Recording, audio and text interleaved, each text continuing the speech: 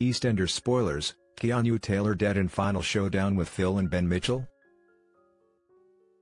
He has escaped death at the hands of the Mitchells once, but the most foolish and deadly thing that Keanu Taylor, Danny Walters, could have done is to return to the scene of where everyone wants him dead in EastEnders? Will he get a chance at escaping the wrath, or has he sealed his own fate? Filled with anger and revenge against Ben, Max Bowden, for his sending of Martin Fowler, James By, to kill him, Keanu recently returned and took Callum Highway, Tony Clay, hostage, determined to show Ben what it feels like to lose someone he loves. And he isn't messing around either, as he makes it very clear that he is prepared to kill Callum. As Ben tries to fight for a way to save the man he loves, he starts losing control, but Phil, Steve McFadden, has his own plan, and he targets Keanu's mum Karen, Lorraine Stanley, warning her that she will get hurt if he doesn't get to Keanu.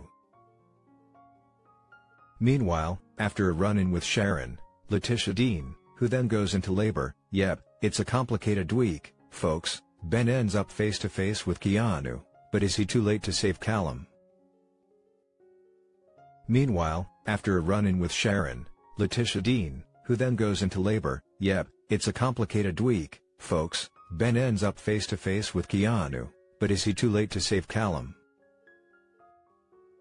A series of events leads Keanu onto the Thames party boat with the rest of the Queen Vic revelers, but Ben and Phil soon close in for a showdown that has been bubbling for some time. As a violent altercation gets underway, their actions lead to deadly consequences on the boat of doom, and at least one person aboard will die as lives are thrown into chaos. But with both Ben and Phil wanting Keanu's blood, does he have a chance of escaping with his life this time? Or will it finally be game over as he has pushed the Mitchells too far this time? One to watch, Thursday 20th of February at 7:30 p.m. on BBC One.